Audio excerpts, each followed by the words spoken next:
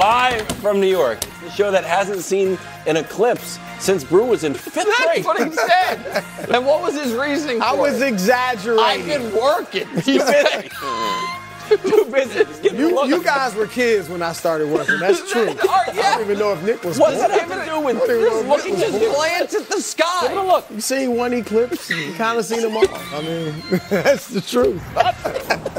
Today, is there drama in Dallas? And is there a snowball's chance that the Cowboys trade Micah Parsons? That's exactly what I had written here. What? Meanwhile, Bronny declares for the draft. What does this mean for the James family and the Lakers family? And finally, it's Monday Mock Draft 2.0. Does that mean better? We're not sure. It just means new. Another fresh and updated edition of Nick's draft predictions alongside Chris Broussard, who hasn't seen an eclipse.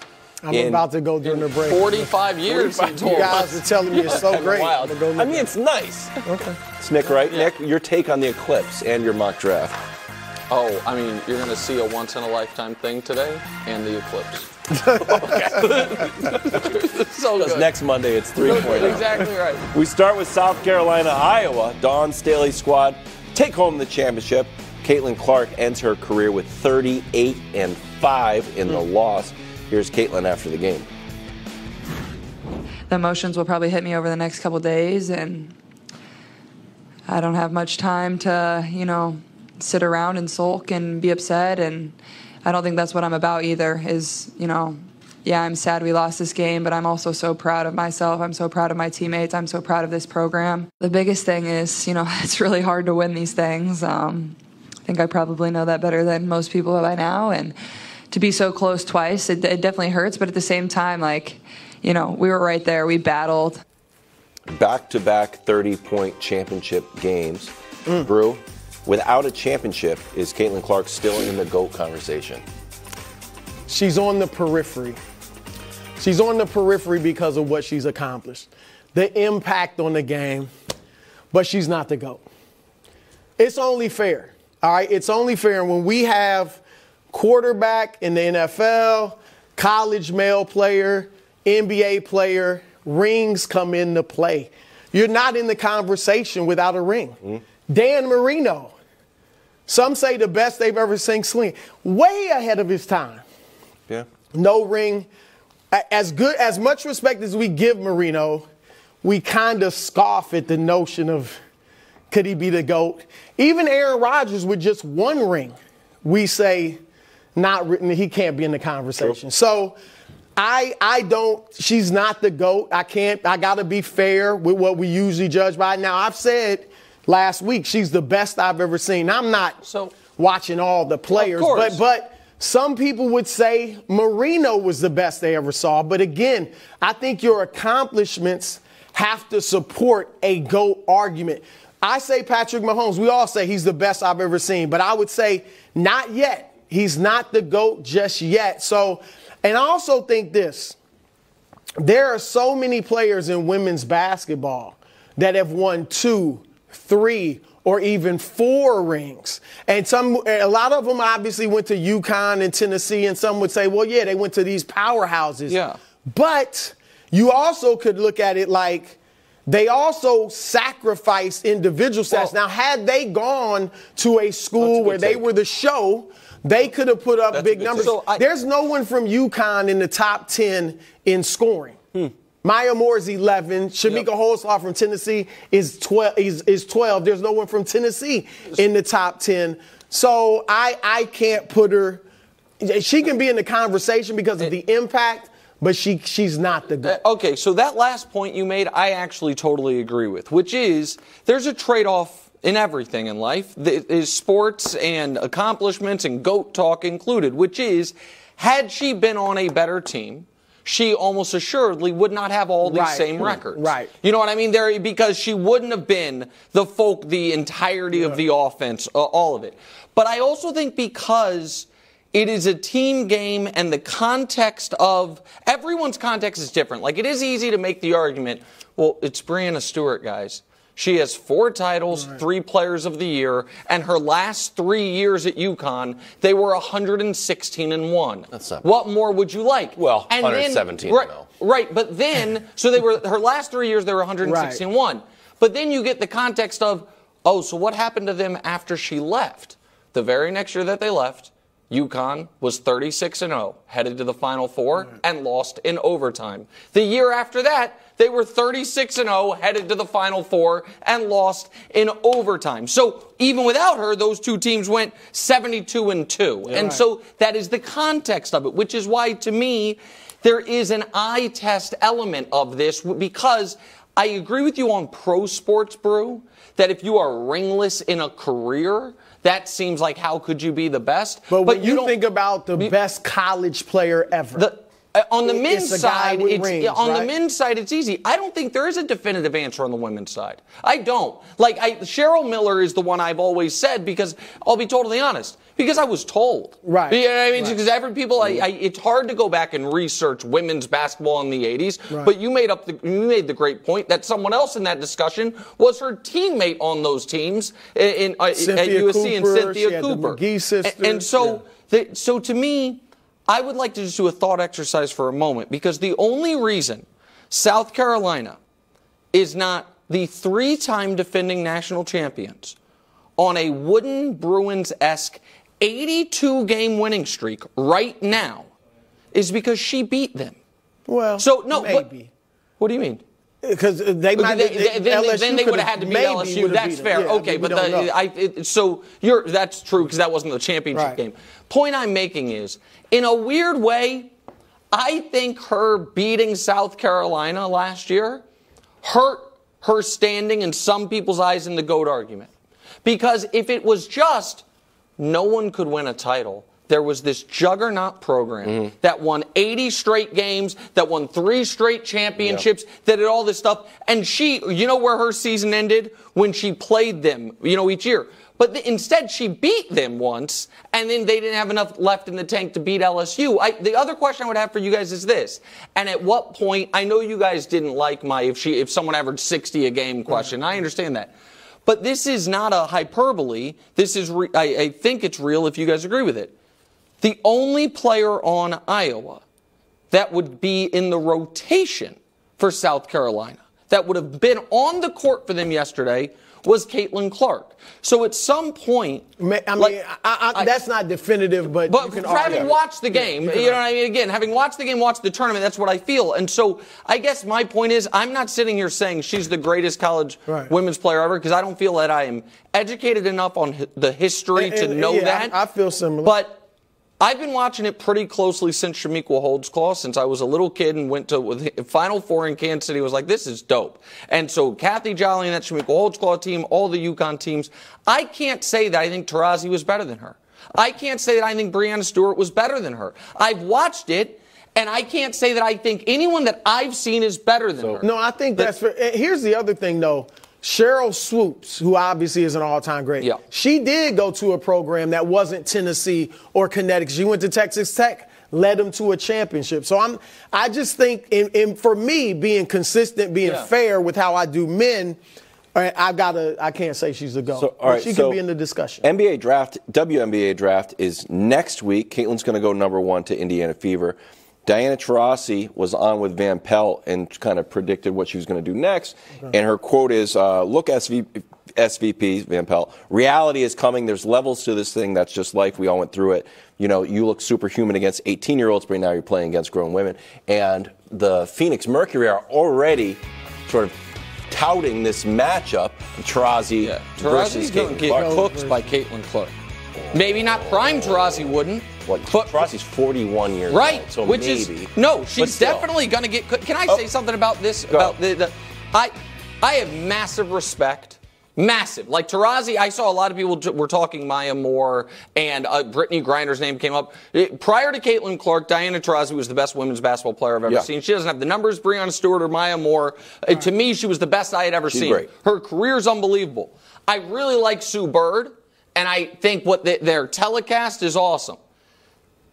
they were doing some not so low-key hating on Caitlin Clark. Well, there's been a lot of that going on. Right, but this was a UConn thing. This was a Paige Beckers should be getting this moment. Caitlin's getting it, and you saw it. And I know you're, like, again, you can have respect for the athlete and the player, and then also recognize some of the commentary, I think, is colored by their own school affiliation.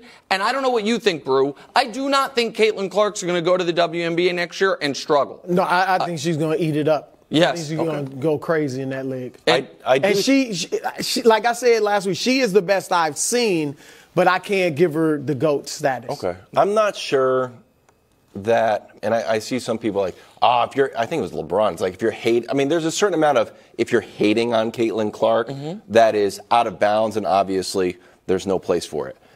If you are saying Paige is better than Caitlin Clark, and we're going to ride with our UConn Huskies, and she's going to come into the WNBA, and I can't wait, and we're putting ads up, I think that is exactly what women's basketball and WNBA needs. Hold on, to be clear, like somebody said, oh man, women's basketball's now got to the point to where it's all a GOAT debate, and we're doing it obviously now. Can I just say something that's actually that once your sport has graduated to the silliest conversations, it actually means it is crossed over. Great. And you are right. That'll be great for the league. And I just want to, because maybe I said it weird. Well, I also now I need to defend. So I want to make it clear. I don't think what Diana said was out of bounds. I think it was a sports take. Yeah, and you know what's also in bounds? Me saying that's a bad take. Oh, you know what I mean? I think that was. I think that's the idea that Paige is better than Caitlin, and that Caitlin's not going to walk into the WNBA and immediately be one of the 20 best players in that league. 20? I hope so. I think she'll be better than 20. I think she'll be one of the top 10. I do too, but their commentary was she's about to be playing with grown women and she's going to struggle. And I'm saying I disagree. I think that is a fair take, but a bad take. Yeah, that's all. She's gonna maybe a little Wembanyama-esque, like start off a little slow and then get it halfway through the year. I just think it's. I think she's going to play tremendous. I think she's going to immediately be one of the best players in the league. I do too. All right, be good. Yeah. Dawn Staley wins her third championship in 7 years, undefeated season. She's 109-3 in her last 3 seasons.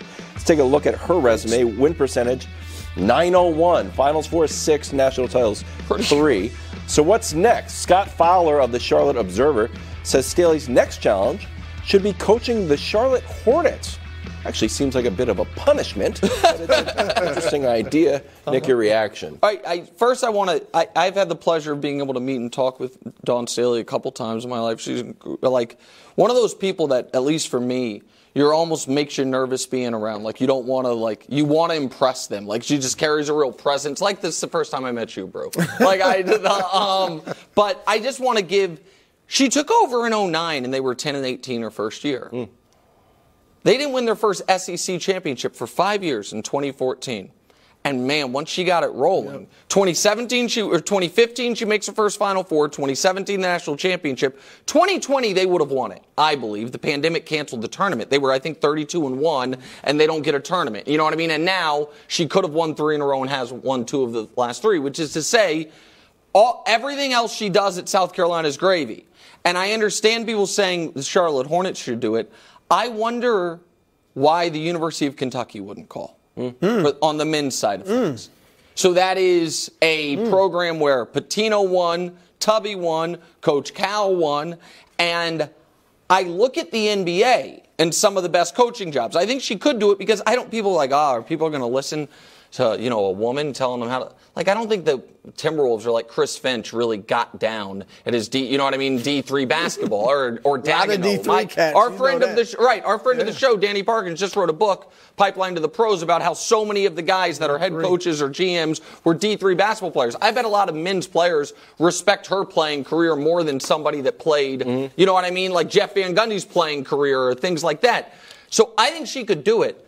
I just think her ability to relate to young people and the recruiting and the molding is so special on the collegiate level that I would think the next challenge might be go get Kentucky back to glory rather than the the hamster wheel that is the NBA, which is like, how can you succeed in Charlotte? Like, Michael Jordan tore that thing down so poorly and left the cupboard so bare. We're done with the GOAT debate. I'm just saying. All right, go ahead. Sorry. No, look, I like the Kentucky idea. I think that makes some sense.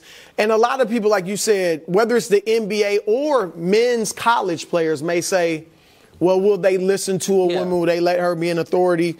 Look, in the NBA, their last 2 CEOs of the Players Association, which the players choose, have been women. Oh, yeah. So they're showing that they will listen to the authority of a woman. So if I'm either of these, I'm not just giving her the job, but I would love to talk to her if I'm them. So let me go to Charlotte. Definitely, I will put her on the list and talk to her. But I don't think, look, most guys that have come from college to coach the NBA have not succeeded. And I'm talking about guys that won. Calipari, Rick Pitino, Jerry Tarkanian. You know, you can go, and then there's those are the ones that have won one champion. Who? Brad Stevens won. Brad Stevens did a good job, and Billy Donovan, okay. Billy Donovan, But they haven't won a championship. But most haven't. I mean, we could Mike Montgomery and you know, Lon Kruger and guys like. So it's a tough jump. So if I were the Hornets, I might put her on the list. But no, I'm not like just giving her the job. I think that's crazy. So, but I would. Kentucky is a good situation for her. But I don't like either of them. You just want her to stay? I want her to stay. I think what makes college sports interesting is the churn of players and the consistency of coaches and programs, right? So it's like Calhoun has been at UConn for 39 years. So it's like Calhoun, I'm sorry. Gino's been at Calhoun UConn. was there. Calhoun has also been there. Yeah. Sorry, Gino's been there for 39 years. So I like the idea of her just being the anchor of South Carolina. They're always there. The players, she had new starting five this year. It's not going to, like, what we have seen particularly in the women's game is you can have a decade-plus run of running it. You know what I mean? Pat Summitt ran the game for my entire youth. To Gino. Right, and then Gino ran it on a level even higher than Pat did for the better part of 15 years, and now she appears to be at the beginning of that to where it could keep going. That's for sure. Now we'll talk about UConn. Purdue versus UConn, me versus Dusty tonight. Starting to think Jim Calhoun, system coach. Everybody wins at UConn. System coach. Huskies are 6.5-point favorite over Dusty's Boilermakers. Brew, what are the chances that Purdue pulls off the upset? I got to say this first, though. I mean, and we talked, Dusty is so melancholy. I mean, leave him alone. I see no confidence. He's so nervous. I see no confidence whatsoever. Dusty's our big Purdue fan. Oh, my gosh. It's sad. But anyway, I give him a 25 to 30% chance. 25 to 30. Yeah, which I think is 27.5. Yeah, about that. Now, I think the key is their formula is they got the big man, obviously, Zach Edey, inside, and they shoot it well from three. They're one of 2 teams in the nation that shot 40% from 3. So obviously the key is Edey's got to punish them inside to the point where they have to double him, and then they got to hit those threes. Now, that's the thing, because they got Klingon with UConn, who's 7'2". So he should at least be able to match up somewhat with Edey. So I think it's going to be a challenge, but if Edey can play well inside and they can hit their threes at a high level, then I'll give them a shot. 50% maybe. I mean, look, I've seen stranger things happen. Yeah, but and this is dope because it's pretty rare actually, especially in the last 20 years of college basketball, to get the pretty clear-cut 2 best teams throughout the year to be able to play in the Final Four. I mean, if people watch this show regularly, whenever we would do our college basketball promos, like back in November or December, Wilds would be joking but serious about UConn or Purdue kind of toggling that 1 and 2 rating back and forth. And it is a cool matchup because it will give young people a bit of an idea of what professional basketball used to look like. Yeah, I like it. You know, where the focal point is a dominant big man is what I mean. You know what I mean? To where I understand. It's not exactly a perfect comp, but it's just they play through a 7-footer that they're going to live or die with. I am curious what UConn how they're going to react to their big guy not being the biggest guy on the court for the only game they've played like that all year. And I want Purdue to win, because I want Dusty to be happy and I want Wilds to feel pain. But I also can't get past this. UConn's not just 11-0 in their last 11 tournament games. Yeah. They have covered 11 straight spreads. Oh, you love that. Well, it's impossible, and the fact that I have not made $1 off it is just maddening. In fact, I think I bet against them a couple times last year. Why did you do that? Last year, and so you've been saying all year that no one can come close to UConn. Yes. And I'm rooting against you, but I think you're right. So we think Zach Edey's going to get his. I think it's going to be very similar to what we just saw with Iowa. Like, oh, you have one star player. They're going to get theirs. But maybe if we can slow down everybody else, you're going to have a hard time really ratcheting it up. I have two things. One, do you remember LeVar Ball? Yeah, I do. Do we remember? Remember LeVar Ball? Wasn't that long He said ago. something famous. He said, never lost. Yeah. Remember that? Well, 5-0. Well, UConn's 5-0 in championship games. So this will be our 6th title. That's impressive. And then this tournament, UConn's starting 5. So who do you want to stop here? If your game plan is, who do you want? Like, you know what? I mean, Kling. Let's put the brakes. Okay. They want to get Klingon in foul trouble. But that's the idea. everybody scores. No, I And get that. Castle's the best NBA prospect. Yes. No, but don't you think Newton's going to go. Don't you think that the recipe for Purdue is this? Is that we are nearing the under 12 timeout and Klingon picks up his second foul. So lame. It's on the board. It's definitely on the board. I'm not saying I'm saying if you're Purdue, even if there are some empty possessions early, I think the goal has to be to not only play through Edey, but drive at Klingon and see because he's going to be under so much pressure to defend Edey. Yeah. And then if all of a sudden he has to defend softer, that's when Edey can really take advantage. Like, that's just what I think, because UConn is clearly the better team. You're right about that. It's an odd refereeing assignment. Like, you got to think, there's two big guys, like, let them play a little bit. I agree. I agree. Don't let UConn get... The refs decide another UConn game. Don't get me started. John Calipari leaving Kentucky, finalizing a 5-year deal with the Razorbacks. Coach Cal, 15 years at UK, went from great to good. First 6 years, 4 Final Fours and a 2012 championship with AD. Last 9 years, no Final Fours and losses to Oakland and St. Peter's. Brew, your reaction? Well, I was one of those that thought Cal should have got fired after this year's tournament. And I think this works out for all three parties, for Cal, for Kentucky, and for Arkansas. For Cal, even though they brought him back, it was going to be ugly with those fans. It was ugly last year. It was toxic there last year with the fans and Cal. And this year would have been even worse. So he needed to get out of that situation. All right. The only reason they kept him, I think, was because he had $33 million left if they fired him. So for Kentucky, you get to get rid of him, which they probably wanted to do, and then you're not on the hook for that money. And for Arkansas, which has still been Eric Musselman did a good job there. This year they struggled, but for the most part, he did a good job. But Cal is just on a different level from Musselman in terms of college basketball. And so I think he brings a panache. He probably brings the type of recruits they haven't had in mass since Nolan Richardson was there, like NBA caliber, players in the future. Corliss and so walking through that. Scotty Thurman, whatever. But so I think this takes him to another level, gives him a shot in the arm. And so I like it for all three. Classic 2 for Colin Cowherd. Oh, I don't know. He's been on classic 2s for my dear friend and mentor Cowherd. I'll give him one. He's been on the anti-Calipari corner for as long as I've been listening to him. And the fact of the matter is this: he underachieved at Kentucky. No doubt. Pitino had a 6-year run, 1 Title III Final Fours, 5 Elite Eights in 6 years. Tubby Smith had an 8-year run, and they didn't like him.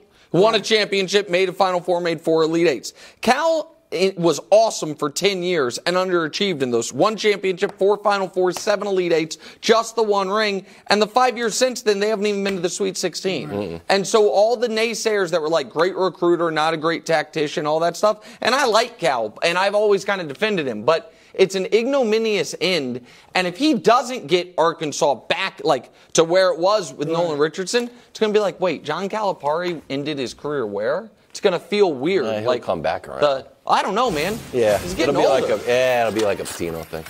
Are the Cowboys out on Micah? Next on FS1 on the Fox Sports Channel at Sirius XM. Bruce going to give out another grade? No? Am I? I don't know.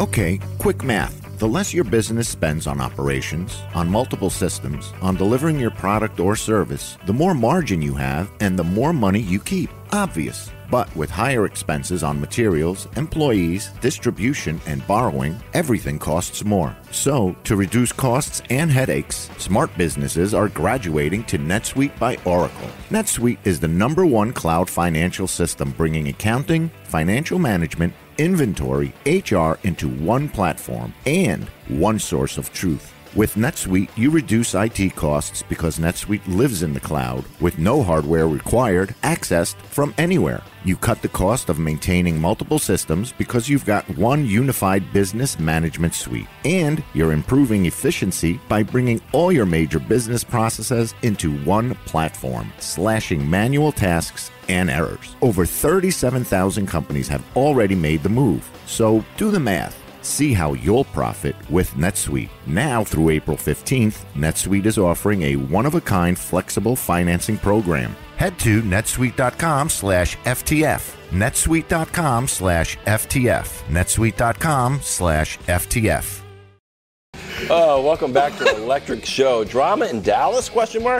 Report from Sean Sharif that Micah has, quote, worn thin with the Cowboys. Stefon Diggs responding with some tweets. Who said that? And that's weird. Shaking my head. Brew, is Micah part of the problem or the solution in Dallas? Wilds, all I got to say is this, or the first thing I have to say is I am so glad that unlike some people on this set, I did not pick the Cowboys to win the NFC East. I am so good because it's already started. Oh, okay. Micah is not a part of the problem. He is the solution. Oh, okay, we agree there. So why you got to take shots at me? Well, I'm just saying, they're a NFL prediction. Why is this happening? I got lost on that. No, but Nick's been singing the Cowboys' praises. Are you back? He said the NFC East. Yeah, it's just that I don't believe in the Eagles because I don't believe in, what do you call it, an existential funk or something? So supernatural funk. Supernatural, no, sorry. I mean, Micah, and you guys know, I'm not that big of a fan of him doing. It's a great podcast, but is it? I think it's fun for us. We get a ton of ammunition from it.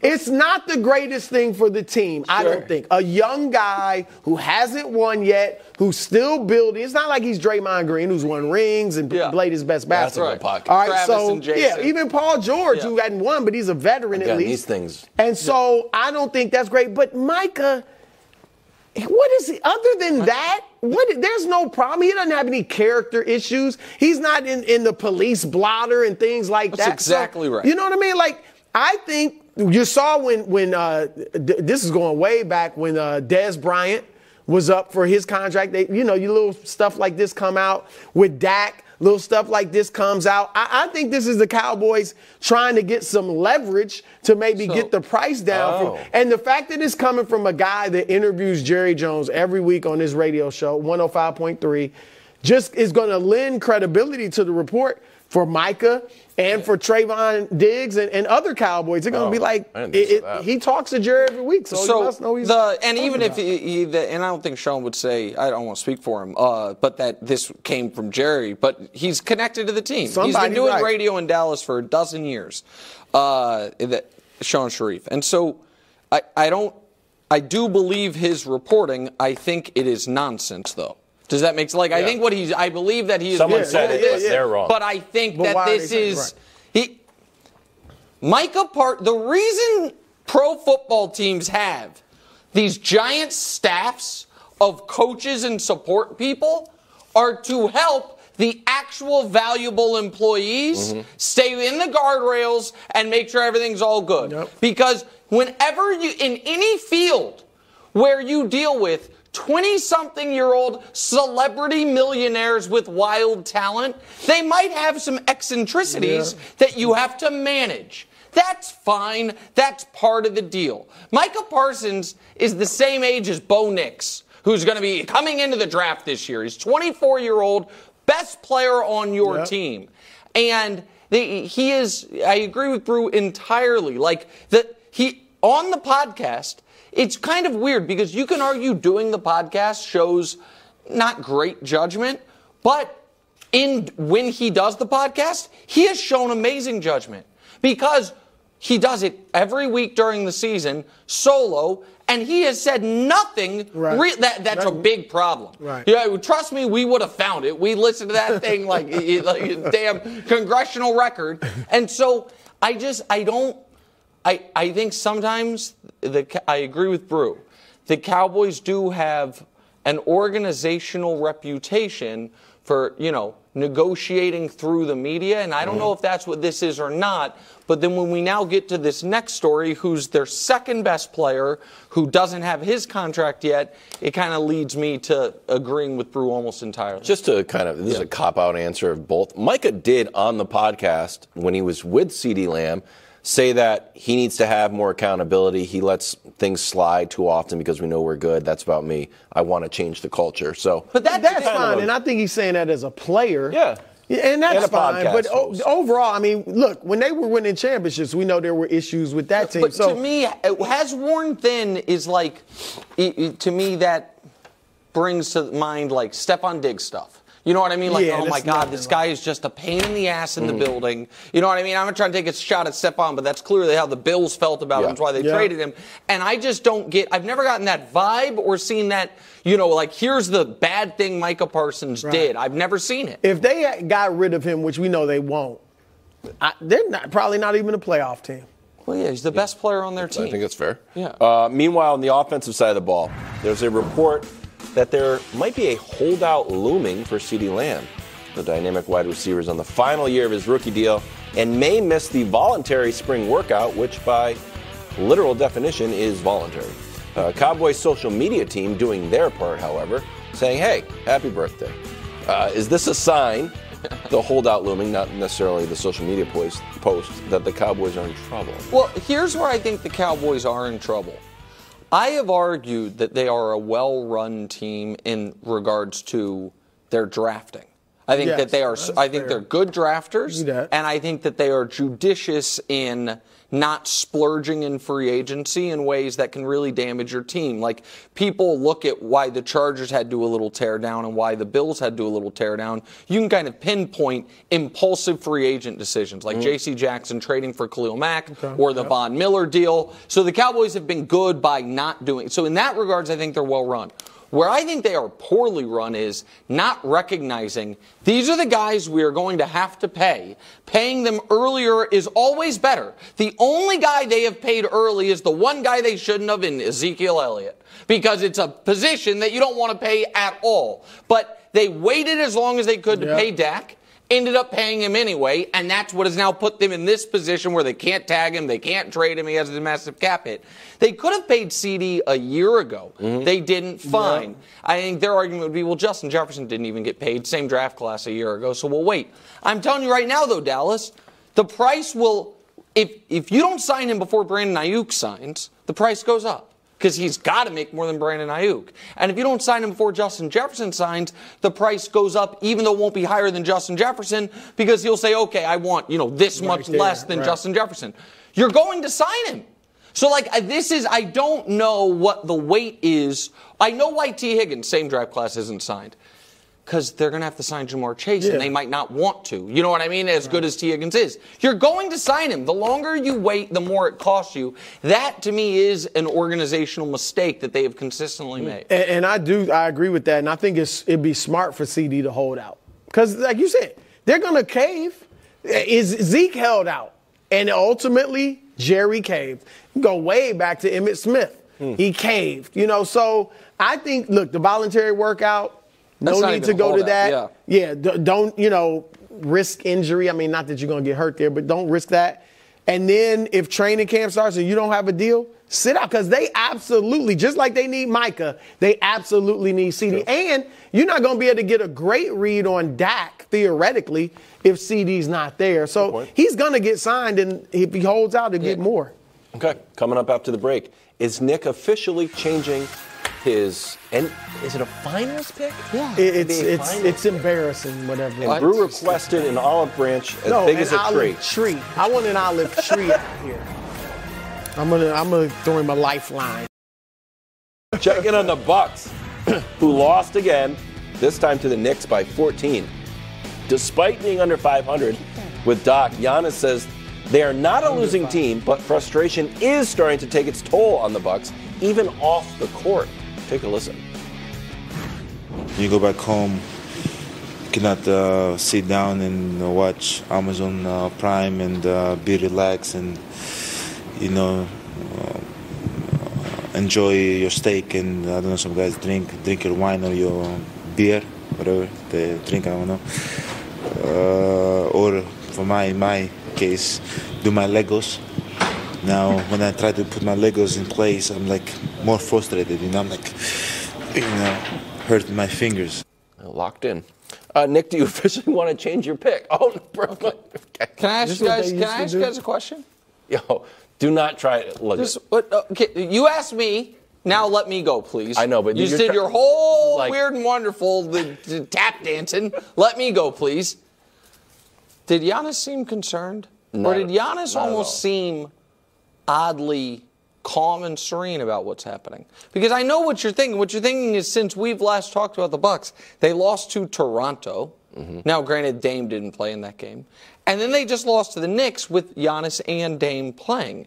And so this is 4 straight losses, 3 awful losses.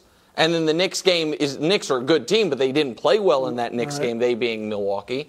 So how can you possibly believe in them? And the answer is you can't, unless, of course, don't say it. This is part of a plan. This is so weak.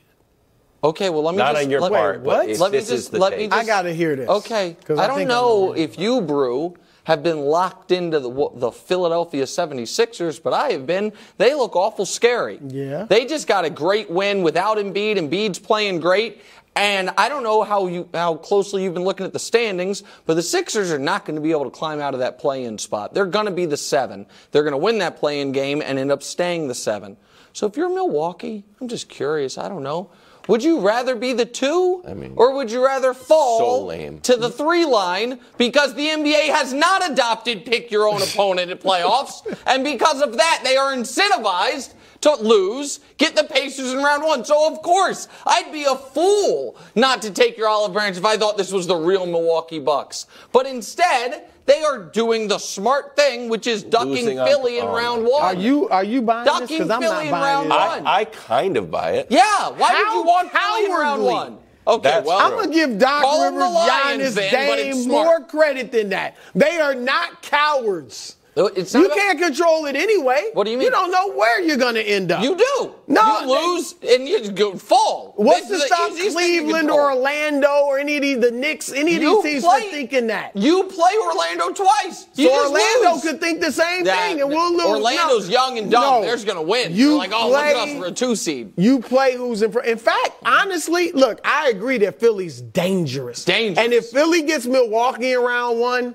right now, I'm taking the Sixers. Yeah, agreed. Right? That's why you got to get away from But don't you think the best time to play the Sixers, if you have to face them, would probably be early? No. Because you don't want, I think. Yeah, you don't want Embiid back in the flow. He's still kind of, I don't want to play the Sixers at all. I don't want to play them at all. Hold on. Be honest, bro. It's smart strategy. No, it's not. It's a horrible strategy. Can I show you 15 and 17 under Doc Rivers? And this isn't recent. This is pre-All-Star. So when did they start this plan exactly? 2 weeks ago. In your mind, okay. Then Doc is executing it perfectly. We should change the picture into a happy one. And you know what he also did? This is just I don't respect it. No, I don't like it, but I respect it. Bucks host the Celtics tomorrow. Yes. Yeah. Either way, he gets to come out and be like, told you.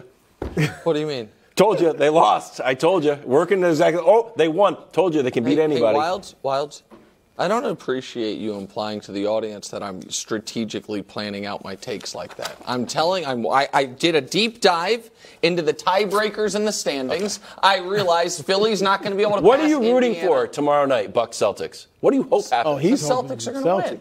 The Celtics are going to. Philly's going to lose. Milwaukee's going to lose to Boston and then Orlando, and then maybe get it together right before. And it's like, oh man, that was a weird 2-week funk Milwaukee. And now they need the Pacers. Not only do they need to avoid Philly, your Heat. Well, the Heat culture in the first round. No, they should avoid everyone. Be the 8th seed. Well, they should try to fall. Tomorrow, it's the freshest segment in all of sports, and everybody's happy except LeBron. and the mountain is named after him. That's probably how he got sick. Almost there.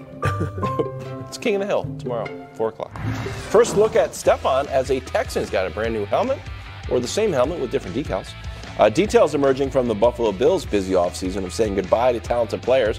Chris Sims reporting that there was one team that the Bills brass wasn't interested in seeing Stefon suit up for. Take a listen. And from what I do know, right, is that he was allowed to seek a trade from anybody in the league except the Kansas City Chiefs, Mike. That's what I've been told by multiple people. That he was allowed to do that. The Chiefs were the only team they weren't going to trade for him. Missed out. So listen, at first you want to give the Bills credit. Or you want to cut them slack, I should say. Because I wasn't able, Baseball Reference doesn't track this far enough transactions 100 years ago. Yeah. But I imagine it was quite some time after trading Babe Ruth to the Yankees for the Red Sox to do another deal with the Yankees. And we should remember that the Bills made the modern-day Babe Ruth trade when they traded, and we can show you the details of it, Patrick Mahomes to the Kansas City Chiefs. Modern-day Babe Okay, well, I don't know. You traded away the greatest player ever.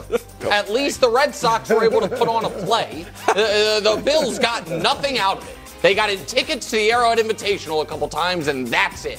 So initially, you want to cut them some slack for that. But then reality must set in, and you have to recognize this, Brew. The Bills have held on to a belief that their biggest competition is Kansas City, but they're not in the Chiefs' weight class anymore, if they ever were. And instead, they strengthened someone who actually is in their line of sight. The Houston Texans. Pretending that they are still competing with the Chiefs, they strengthened a team that is now actually competing with them for the opportunity to lose to the Chiefs. And so if it was, we'll trade you anywhere in the NFC. Right. Again, I think you should just take the best deal available to you. But even if it came from the Chiefs. Yes, because I especially in this regard. Let me add one other piece to it. The Bills gave up a 5th and a 6th in Stefon Diggs for a second-round pick. They lost cap room. The only reason to do that is because you think he is treacherous in the locker room, a divisive force, poison. Wouldn't you want to infect the Chiefs with that?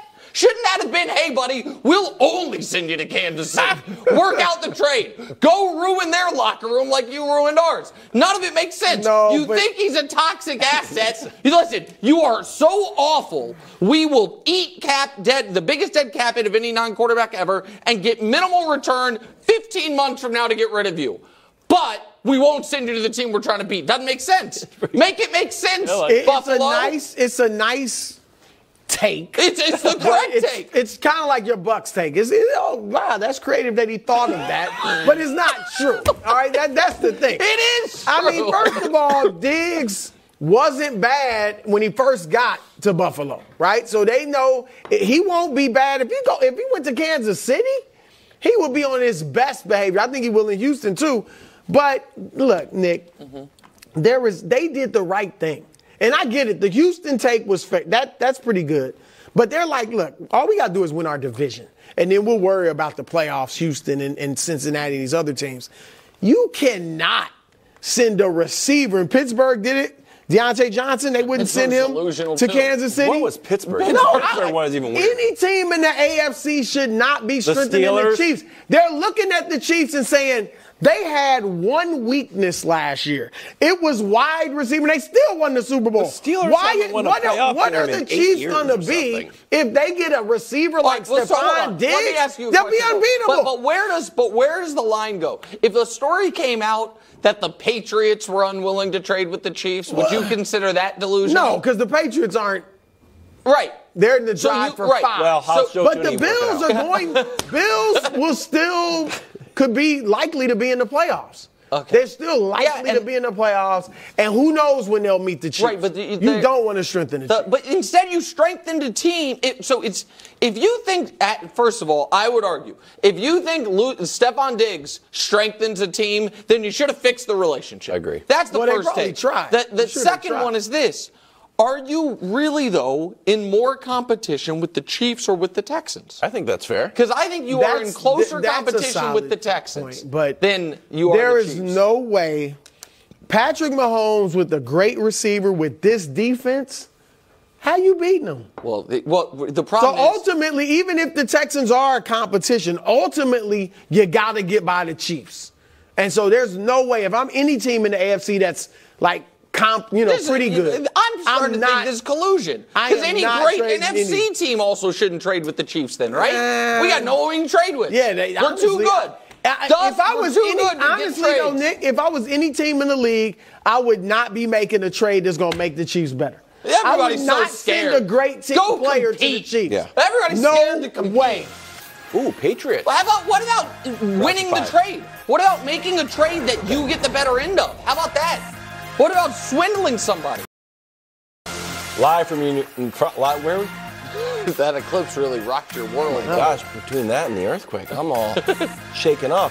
And the UConn Huskies. Dusty, how you feeling? A little bit rough. It's the second hour. First things first. Today, Bronny declares for the draft. Does this mean LeBron's tenure with the Lakers is coming to a close? Perhaps. Meanwhile, is UConn on upset alert? The answer to that is no, although Dusty and I are betting several boxes of crumble cookies, bro. Wow. Really? Are you serious? LeBron's so excited. Wow. But right now, we are 17 days away from the NFL draft, and Nick has another edition of his mock draft, this time listening to my protests that demand, spoiler alert, that the Patriots draft Jaden Daniels at 3. But without further ado, here's 1 to 32. Take it away. All right, so this draft involves a pre-draft trade in the mock draft thanks to a pre-draft trade in real life. So the Buffalo Bills traded away Stefon Diggs, which means the Bills at 28 are almost assuredly drafting a wide receiver there. The Lions, sitting at 29, were projected to draft a wide receiver, but now they're like, oh, are we going to have to take wide receiver 6 at 29? Why don't we do this? Trade the 29th pick for T. Higgins. Oh, I like so that. in this draft, the Lions trade their first-round pick and then sign T. Higgins to the contract extension he wants. So that, consider that going into this, as the Bengals have lost T. Higgins. What are the Bengals getting? The 29th pick. Oh, 20. Okay. They're getting the 29th pick, and then you'll see what they're doing in the draft. All right, first 8 picks of the draft. Wild's correct that Caleb Williams, Drake May, as it was last time, but this time with Jaden Daniels, Wild's guy, going to the New England Patriots. The Cardinals send it in immediately with Marvin Harrison Jr. The Vikings trade up for J.J. McCarthy. More on that in a moment. The Giants get the most talented receiver they have had since Odell Beckham Jr. Shout out to Odell. Good to see him this weekend. Joe Alt hit the tackle for Tennessee. That is the most obvious pick of anyone in the draft. And then the Chargers, after trading down from 5, trade back up to number 8. So we'll give you the details on those trades right now. So the Vikings trade 11 and 23 for number 5. They'll probably, to be honest, have to give up more than that. I went off the traditional trade value chart. My guess is that that trade would involve some future picks. We don't have to worry about that for here. And then what do the Chargers do? The Chargers lost both of their receivers. They trade from 11, some late round picks as well, to move up. So they get the third of the big 3 receivers. And the Falcons know they are going to draft defense. They are going to have their pick of almost any defensive player on the board at 8 or 11, so they can move down. Now to 9 through 16. At number 9, the Bears take an edge to go on Montez Sweat and Dallas Turner. The Jets in this draft are actually smart. They draft a tackle, one of the youngest players in the draft to learn under Tyron Smith. The Falcons still get their guy, Latu, the edge out of UCLA. And then the big trade. Brock Bowers. The Bengals trade up from 18, those details in a moment, to go get Brock Bowers. The Raiders Antonio Pierce and Michael Penix. The Raiders go get their quarterback. Don't reunite, pardon me. Michael Penix Jr. The Saints, you heard Ryan Ramczyk's worried he might not be able to play this year. So all of a sudden, they desperately need a tackle. They get Fuaga. Everybody knows the culture taking the corner. They take the number 1 corner. And the Seahawks get a lineman that can play all 5 positions in Fatanu. And now we'll give you the details of the Bengals trade. So the Bengals lose T. Higgins. So they give up picks 18 and 49 to go get Brock Bowers. what some people consider the best tight end prospect, even better than Kyle Pitts in more than a decade. You re-sign Chase, you get Bowers on a rookie contract, and you don't really lose any juice in your offense. They obviously signed Gesicki. They can maybe go with some heavier sets, but also have Jamar Chase. Now, the latter half of the draft, fewer trades. The Jags get an edge to go along with Trayvon Walker and Jared Verse. The Broncos had traded down with Cincinnati because they wanted Bo Nix, and there was nobody that's going to draft a quarterback between 12 and 18 to take Bo Nix, so they were able to. The Rams do their best to replace the best defensive tackle ever with the best defensive tackle in this draft, Byron Murphy II. The Steelers, after trading away Deontay Johnson, they draft the 6'4 receiver at LSU and Brian Thomas Jr. The Dolphins lost defensive tackle Christian Wilkins. They get Johnny Newton from Illinois. The Eagles desperately need a corner, if you ask me. They get a corner. The Chargers, remember, they have this pick from the earlier trade. They get a guy who's played right tackle at Alabama. Jim Harbaugh saw him up close and personal in the college football playoff. They have their left tackle. Now they have their right tackle. And Graham Barton's probably a center or a guard. Cowboys need both. Now to the final 8 of Mock Draft 2.0. The Packers, safety was their biggest weakness last year. They signed Xavier McKinney. Now they draft the number 1 safety, turn a weakness into a strength. The Bucs had Devin White alongside Levante David as the core of that defense for years. Devin White left. Levante David was drafted in 2012. They try to rebuild that part of their team. The Cardinals get the freak athlete out of Iowa, Cooper DeJean. The Bills do get their wide receiver, 6'4", out of Texas, Adonai Mitchell, a transfer from Georgia. Didn't get used that much in Georgia, was great at Texas last year. The Bengals, having received this pick from the earlier trade for T. Higgins, they get their tackle that they've been looking for. The Ravens get a tackle because they traded away their tackle to the Jets or lost him to the Jets. The Niners get a center who they desperately need. Bruce, tell me how bad it was. And the Chiefs get a corner to replace L'Jarius Sneed. And that is Mock Draft 2.0, ladies and gentlemen. A lot of action there. All right, let's go back to the top of the draft here. Drake May to Washington. Now, Merrill Hodge just roasted. Went on the record and said, you know what? May's tape is going to get a coach fired. So, Brew, are you optimistic or pessimistic on Drake May? I like Merrill Hodge a lot, and I look, I'm not going to go as far as to say Drake May's not going to be any good, but I would take Jaden Daniels. And I think Nick did this to appease you. Yeah, thank you. So he could go to the Patriots, but we know that May has the strong arm, but a lot of people are feeling like he needs to sit a year, a la Jordan Love, but only for 1 season before he starts. We know that'd be good. I think that's good for most quarterbacks, but I think he may need it more than most. And Jaden Daniels, I mean, we know the athleticism is off the charts. We know that in addition to that, he's got great pocket presence. Like, I know he's got to improve, in his intermediate passing a little bit, but he throws a great deep ball. Mm-hmm. And I just think Wilds, I think he's what you guys need. You won't get him, but I think he's what Washington needs. I would go with Daniels at 2. And I know we're going to talk more Daniels in a minute. Here's the best argument for Drake May that the people who believe in Drake May keep bringing up, and it seems simplistic, but I think it is a fair one, is what do you think Drake May would look like in college football 2 years from now? Because that's what we saw from Jaden and Penix. Okay. We saw them 2 years older than Drake May is now, with 2 more years of reps. And so Drake May, not this past season, but the season before, looked awesome. This season had some inconsistencies. Also, last season, the season before this past one, had more weapons. This year, probably the only other North Carolina offensive player that's going to get drafted is Tez Walker, probably in the 3rd or 4th round.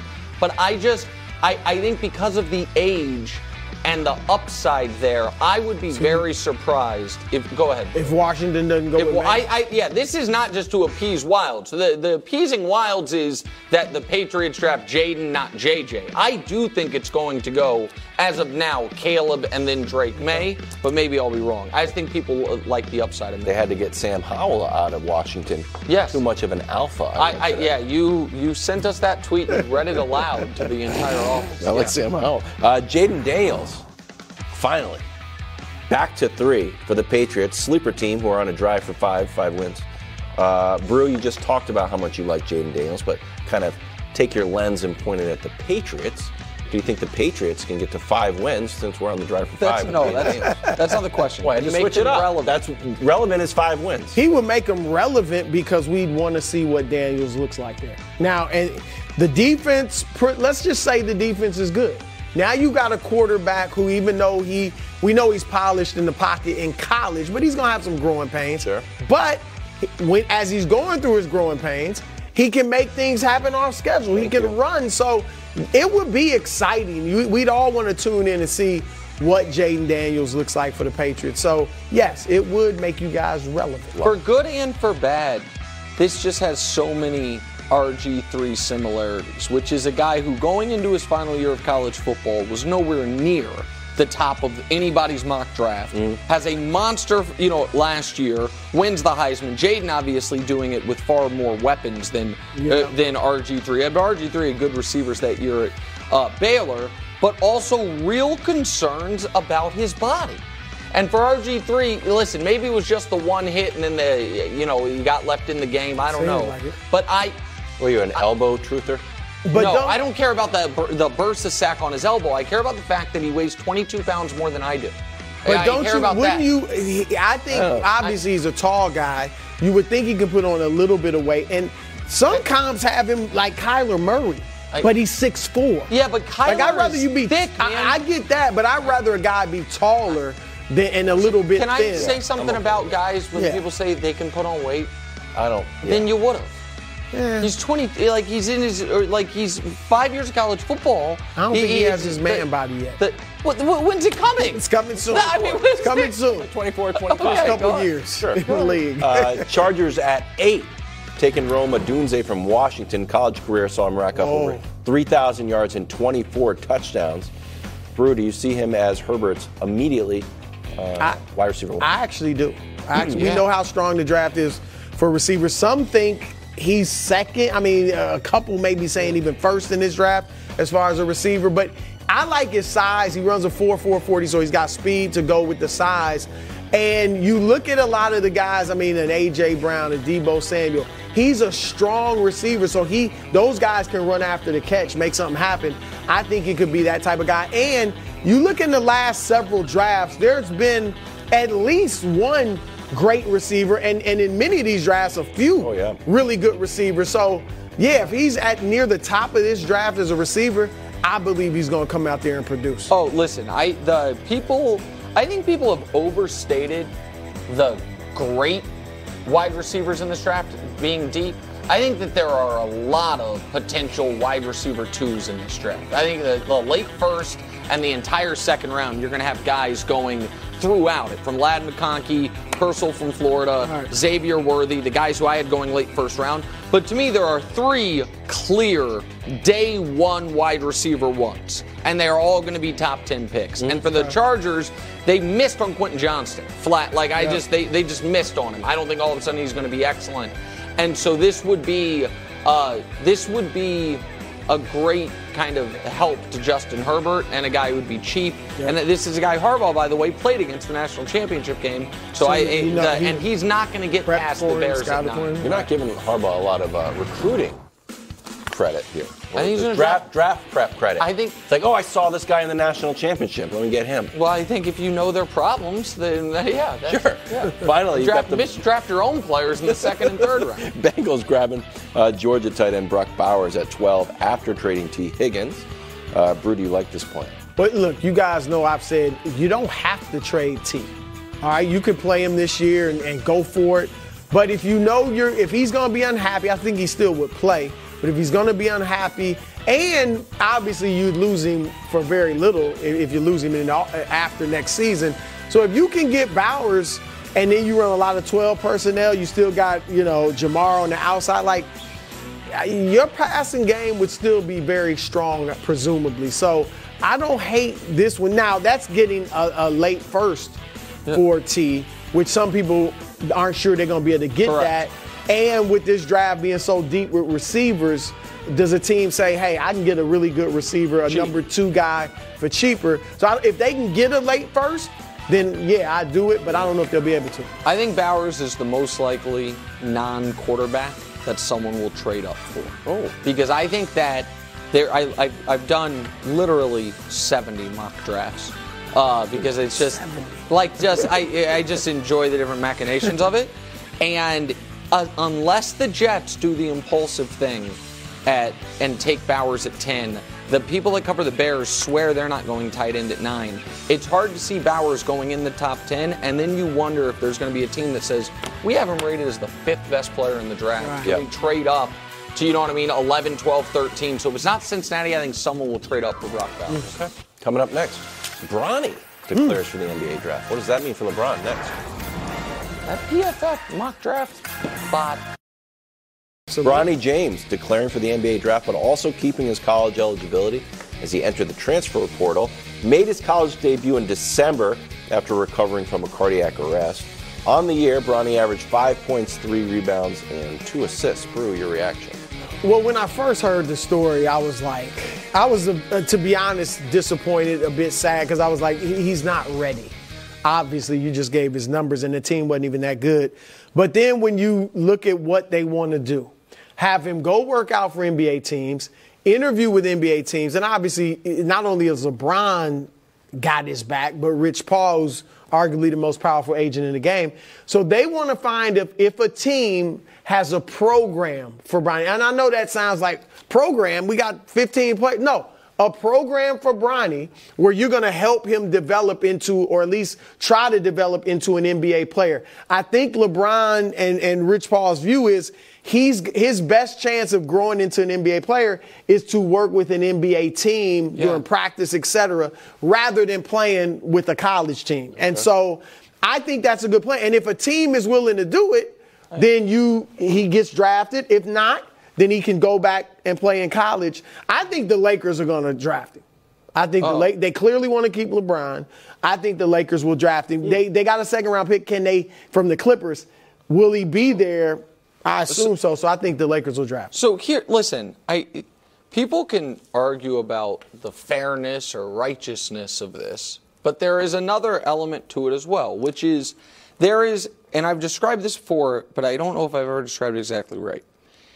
If there is a belief that LeBron James Jr., that Bronny could be a legitimate NBA player 3 years from now, but the only way that he would be that is if there is a legitimate NBA program and investment in his development, then LeBron using the levers of power to try to get a team to be invested in his kid is quite simply how businesses across America have operated in dozens of fields forever, and including professional sports. Look at the nepotism throughout the professional sports, especially in front offices or coaching staffs. Absolutely. But by the way, J.R. Smith had enough power to get Chris on an NBA team, and I think one of the reasons in Milwaukee, Giannis' whole family gets to try, and I think one of the reasons Seth Curry got as long of a leash as he did to where he then became an excellent player was because people wanted to do right by Steph. And so here, the Lakers thing is interesting. But here's the question I've asked for, and I will ask again. Because LeBron is a potential free agent this offseason. Would it be smart for the New York Knicks, for instance, to trade the 25th pick of the draft, a first-round pick, if that's where they ended up being, for LeBron James? I would say yes. I would say LeBron James, even in year 22 at age 40, is worth a late first-round pick if it were a 1-for-1 trade. 100%. Yes, and so my point is, Brew, would a team then say, if Bron says, I'll sign with you, if you have the 25th pick of the draft, if you draft Bronny, I will sign with you. I'm gonna give you a few teams ahead of the Knicks, because that makes some sense. I don't know that LeBron going there, and you could even get a trade. They probably send Julius Randle. You wouldn't have to. He's a free agent. But if you want, sign and trade, whatever. But look, if Milwaukee goes out in the first round, why not try to get LeBron? I don't know if they. Right. Now, would he take the minimum? Sure. Right. But Philadelphia, if they don't go deep. So that's a great LeBron in Philadelphia, and they got the money to actually pay him the max. We talked about Paul George going there. I'd rather have LeBron. So if with that group, is that not? You don't like that? You don't. No, I think what you said makes a lot of sense, but I'd be lying if I told you it didn't leave a sour taste in my mouth. Well, I mean, I'm not trying to be like listen. Tell us why. I want to live in the nepotism? Well, I get it. Live in the real world. Thanasis is on the team, and there's value to that goes beyond the stat sheet. But I wonder where the line is of like, yeah, he's here to develop. It's like, all right, hey, can he get some run against? Well, that's a decent. So now all of a sudden it's like, oh, we're like doing developmental stuff. No, that's a good point in that if LeBron can get a team to draft him, can he get a team to play him when he isn't ready to play? Well, and that's where you could call. I don't know. But if right, no, I get that, but I think you could. He could even be in the G League, like the Lakers' first-round pick right now. You know what I mean? Spend time in the G League. Okay, is that part of the plan? And so I think it is. And again, this comes from someone who I host my podcast with my son, and so like I understand the idea of like, hey, I have a bit of juice here, and I want to use it to, you know what I mean, to help my family out. Here's the one difference, though, and you're right. It happens all the time in corporate America in the front office. The difference is they're not seeing. We would be seeing Bronny play a lot, eventually. And would be scrutinized by people all over the world if he's not ready. That's the difference in corporate America. I bet he comes back to being on the court. Play for somebody. Really? Yeah. I think an NBA team will put that plan together. You do? I wonder if the plan is better than a plan that UFL medals time. Yep. This was my favorite, but you have three other ones. Oh, I didn't mean to interrupt you. I was just excited for you. I'm sorry. This is the greatest one-handed catch. They're already saying catch of the year. Well, in the league. It's early in the year, but I think it is the catch of the year. Yeah. Former second-round pick for the Dallas Cowboys, Taco Charlton, hat-trick of sacks, and a win over the Panthers. Shout out Taco. He gets the bronze. Silver medal, Marcel Aitman. 4 catches, 2 touchdowns, 114 yards, in a win over the Renegades. Heard the Bills might have called him shortly after the game. Can't confirm. Gold medal for the Brahmas. Chase Garber's former NFL quarterback, 29 of 40, 3 touchdowns. This win included 4th and 12 instead of the onside kick. Go for it. Pick it up. Touchdown drive in the final 48 seconds for the Brahmas. There is the podium from this weekend in the UFL. Sorry for stepping on you, Wild. No, it's okay. Purdue, UConn tonight. Crumble cookies on the line. Dusty, I have an announcement to make. If UConn wins, I will bring celebratory crumble cookies.